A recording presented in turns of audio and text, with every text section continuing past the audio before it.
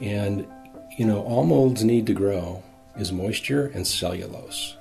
And dust contains cellulose, so they pretty much have growing conditions almost anywhere where there's been enough moisture. So it's very important to discover these intrusions and remediate them quickly, because within 48 hours you've got mold growing.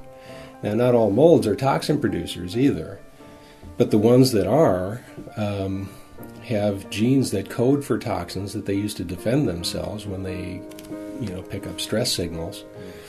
And that could be running into man-made chemicals in the drywall, or whatever. They make spores that carry toxins. When things dry up, the spores go dormant. But when the moisture returns, they become active.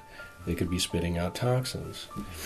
In heavily water-damaged buildings, it's not just mold toxins. There are other inflammagens, microbial volatile organic compounds, man-made volatile organic compounds. They all enter the mix. There are fungal fragments, bacterial fragments.